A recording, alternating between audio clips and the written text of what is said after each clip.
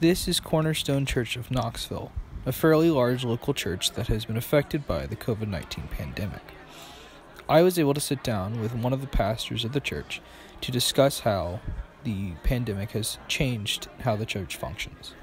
My name is Zach Varnell. I am a pastor at Cornerstone Church of Knoxville.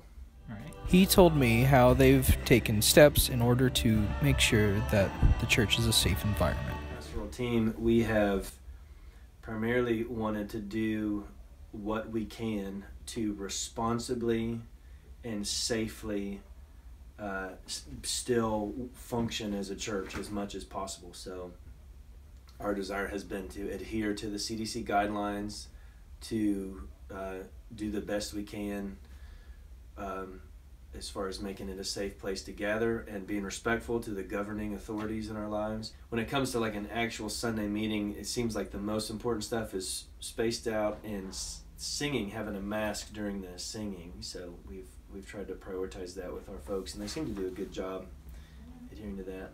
Yeah. They were able to use technology to continue preaching while keeping people safe at home.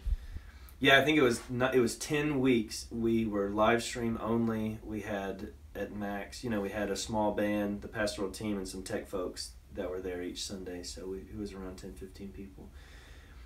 So it was primarily live stream, and we were just grateful. We at least had an option. Not ideal, but man, it was something. And I think especially for the folks who've been gone for 10 months now, that's really been a gift.